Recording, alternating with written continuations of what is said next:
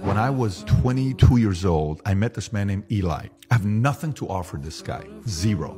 Eli was a very successful hairstylist for Tina Turner, Michael Jackson, this type of very flamboyant guy, and girls loved him. And so I'm like, man, I want to figure out a way to work with this guy and, do business with this guy.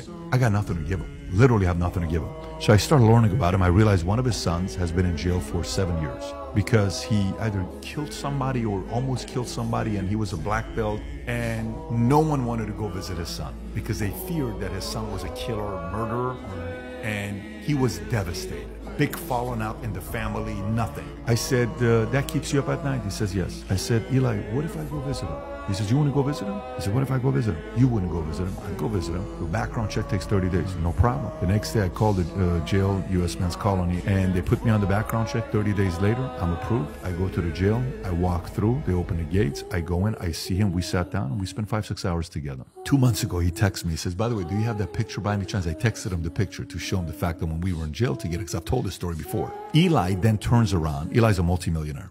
Eli turns around, opens his Rolodex. He says, how can I help you? I said, man, I just started as an insurance agent. He says, here's 600 numbers of people I know. Call them and use my name. Boom.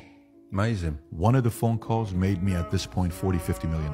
One of the calls that I made after the 600. So I gave my time to the family, to kids, to whatever way I can serve you, to high identity people. And then eventually good things came back.